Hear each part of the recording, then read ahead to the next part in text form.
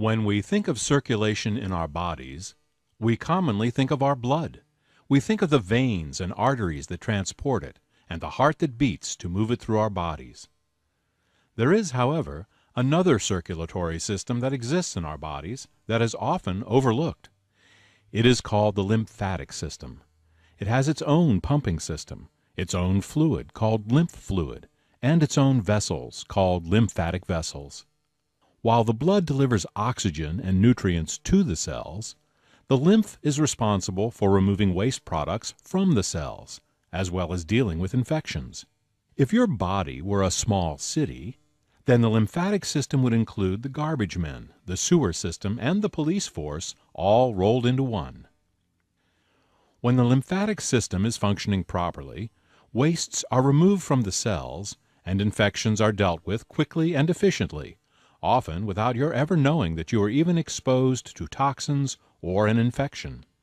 But when the lymphatic system isn't working well, wastes accumulate and infections become chronic, resulting in fatigue, depression, and poor health. Let's look first at how the lymphatic system removes wastes. Lymph fluid bathes all the cells of the body. Think of lymph as a slow-moving river, washing away the waste products created in the normal functioning of our cells. After cleansing the tissue, the lymph fluid is then transported through a series of tubes called lymphatic vessels, then through specialized glands called lymph nodes, and other lymph organs before it finally rejoins the general circulation. While you cannot see a lymph vessel, like you can see the blue veins on the insides of your arms, or feel the flow of lymphatic fluid, like you can feel the blood pulse through the arteries of your wrists, you can occasionally feel a swollen lymph node in your neck when you are feeling under the weather. While you may only feel a few swollen lymph nodes in your whole life, you have an estimated 100,000 of them throughout your body. There are also about 5.5 gallons of lymph fluid inside you. This means that you have nearly 3 times as much lymph fluid in your body as you do blood. Let's look more closely at the lymph nodes. They are found throughout the body, with clusters in the groin, neck, armpits, and intestines. Inside the lymph nodes are special white blood cells called lymphocytes that produce antibodies. Antibodies attach to infectious microorganisms so that the rest of the immune system can recognize the infection and destroy it. Without antibodies, our immune system would be blind and wouldn't know what to attack. There are 100,000 small generalized lymph nodes in the body where the lymphocytes and antibodies are held. In addition, there are a few larger lymph organs with special functions. The first specialized lymph organs we will talk about are your tonsils. When you get a sore throat, what you are feeling is often diagnosed as tonsillitis. You are born with 3 pairs of tonsils, but many people listening to this program no longer have their tonsils. As late as the 1970s, 1/3 of all operations performed in the United States under general anesthesia were for the removal of tonsils. It is now recognized that rather than surgically removing swollen tonsils, it is better to keep them and improve your health. In other words, don't kill the messenger. Swollen tonsils are simply specialized lymph organs that are working overtime to produce antibodies and clean the throat. Tonsils keep the throat healthy and balance the immune system. This is an important and difficult job. The mouth is the dirtiest and most infectious place in the human body. Every tooth has millions of bacterial cells living on it. This is the plaque we brush off every time we brush our teeth. The bacteria that grow on teeth have been associated with many diseases, including heart disease. With every swallow of food, we transfer these bacteria down our throat. Now, the stomach has acids to kill these bacteria, but the throat must continually deal with this bacterial onslaught. It is the tonsils that come to our defense.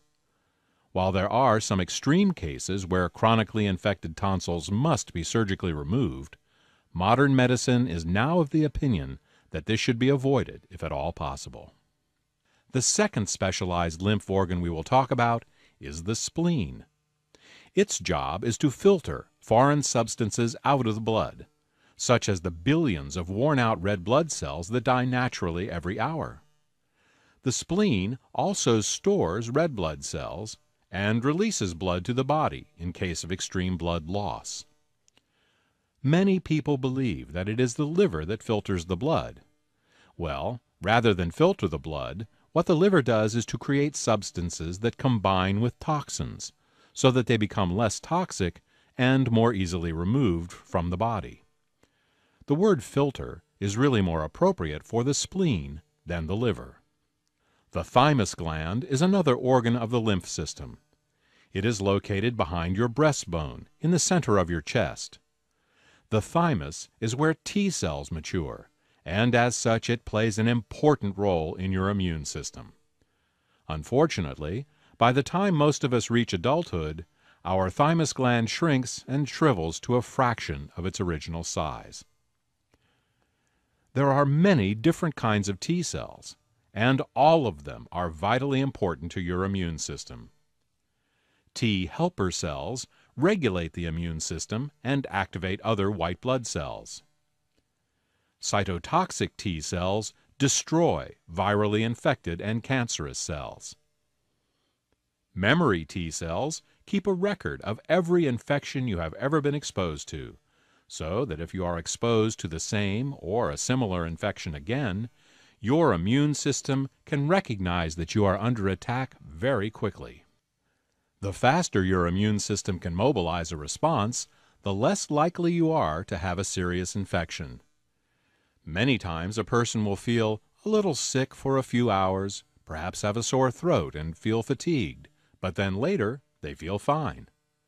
This is often the case when a person is exposed to an infection that their memory T cells have on file, and thus the immune system is able to knock out the infection before it can become a problem. Regulatory or suppressor T cells keep a person's immune system from being too aggressive and attacking their own body. When a person has an autoimmune disease, their regulatory T cells are not working properly. Natural killer T cells are specialized attack cells that can recognize certain stealth infections and tumors that other T cells might overlook. Clearly, the thymus gland and the T cells that mature in it are a vital part of our immune system. The appendix is another specialized part of the lymph system. Every year, there are on average 500,000 Americans who have their appendix surgically removed. For a long time, doctors thought that the appendix was a useless organ, left over from evolution that now served no purpose.